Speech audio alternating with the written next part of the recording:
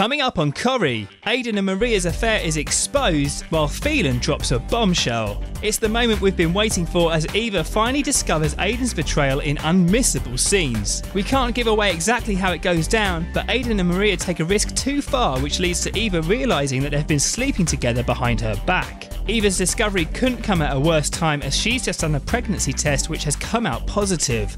What does this mean for her future with Aidan, and will he want to stand by her when she tells him about the baby? But with Eva now out for revenge and Aidan oblivious, just how scared should he be? Elsewhere, Eileen gets suspicious as Phelan continues to spend more time with newcomer Nicola. He even takes Nicola and Seb on a trip to Liverpool to show them the sights from his youth, but Eileen's furious when she catches him out lying about his whereabouts. Eileen can't help fearing that Phelan is having an affair with Nicola, but how will she and Nicola react when Phelan reveals that she's actually his long-lost daughter?